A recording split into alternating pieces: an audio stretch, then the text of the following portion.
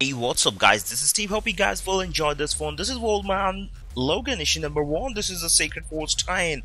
But before that, thanks for all of your support. And today, you may feel some awkward moments because I am having a little bit of cough and cold. That's why. So anyway, hope you guys will enjoy this one. This is Old Man Logan, issue number 1 review.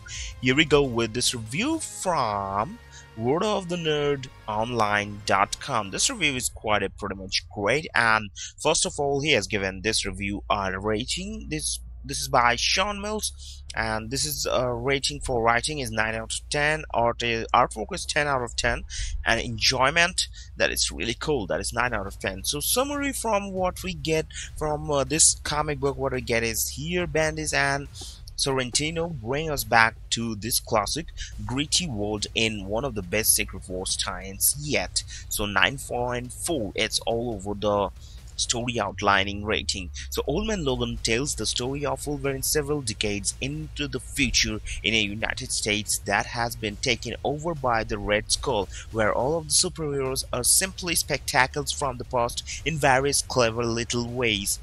The new US is populated by superhero artifacts. There's the massive skeleton of Giant Man lying in the Midwest, and a small town called Hammerfall was built up around the spot where Thor's hammer fell during his final battle. Miller and McNiven clearly had a lot of fun populating their new world with Easter eggs when they wrote the first story. In the original, Wolverine was retired and living with a nice family haunted by the mistakes of his past. All of the supervillains in the world had teamed up to take down the heroes, and they mind controlled Wolverine into killing all of the X-Men.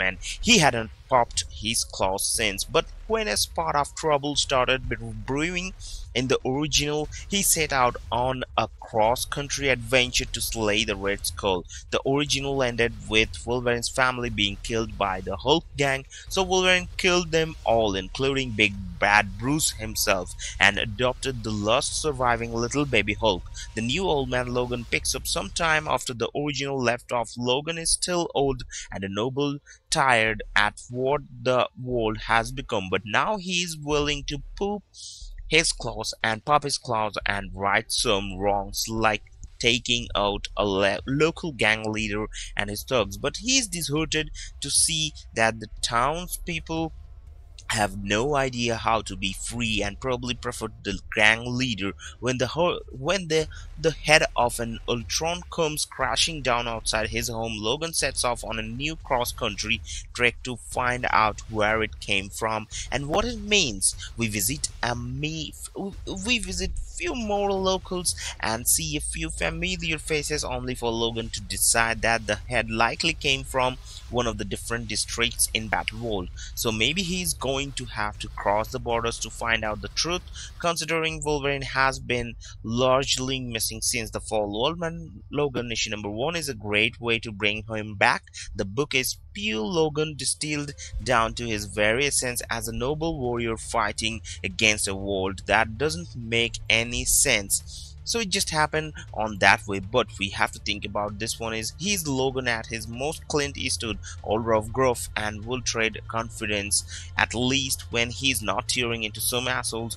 Bendis keeps the dialogue as sparse as the art, keeping the same somber mood throughout even when he introduces the weirder elements of Secret Wars which wouldn't normally have any place in Old Man Logan. Bendis keeps it all the same steady and brightly calm. That is super cool, and this is really enjoyable, and the ending moments of the story is really cool, where we get to see a T-Rex kind of illustration of in there, and this is just happening. He's trying to go out of the wall, and like I said, Sorrentino's art is perfect. The story, McNiven is a legend in the industry, and way he and Miller populated the original Old Man Logan, it's probably for the best that he was around back then. But now that the world is firmly established, bringing Sorrentino into focus more on mood and character than spectacle is the right thing. So hope you guys have enjoyed this one. This is a good read, and I think most of you guys already bought this book, but those of you who didn't bought it yet, just go to the store and buy this book. This is a good read and enjoyable and worth of your money. That's why your 3.99 box is not going to hell. It's gonna really be enjoyable. So have a great weekend, guys, and with Old Man Logan issue number 1 review, I hope you guys have enjoyed it, and thanks for all of your support again. So don't forget to leave a like. Have a great day. Adios.